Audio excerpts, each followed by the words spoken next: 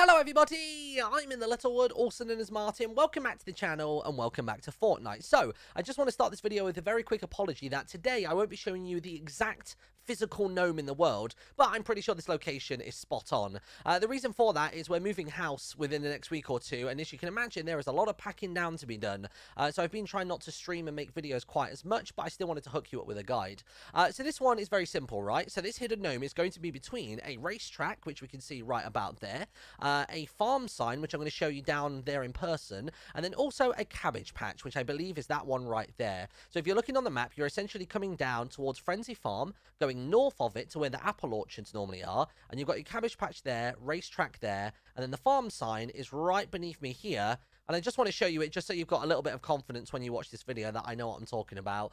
This is where the farm sign is right about here. So it literally says farm, heads on in, and everything's good. And that would make sense, right? That would give you your usual triangular shape that you have. And basically, the very center of that triangle is around about here. Basically on this northern hill, just above the cabbage patch is probably where you're wanting to be looking. Again, one more time, sorry that it's not the exact location or I can't show you the physical gnome. It's just literally life is a bit mental right now. So that is it for today's video. Thank you very much for watching. Somewhere around about here in the southeastern corner of F2 on the map is where you're going to be finding the gnome. If you did find this video at all helpful, then be sure to leave a like on it, comment, subscribe, ring the bell, and as always, code InTheLittleWood in the item shop. Use it in store, use it on the Epic Games Store. I get a bit of money every time you do stuff. It supports me. It's fantastic. Have a good one. Bye-bye.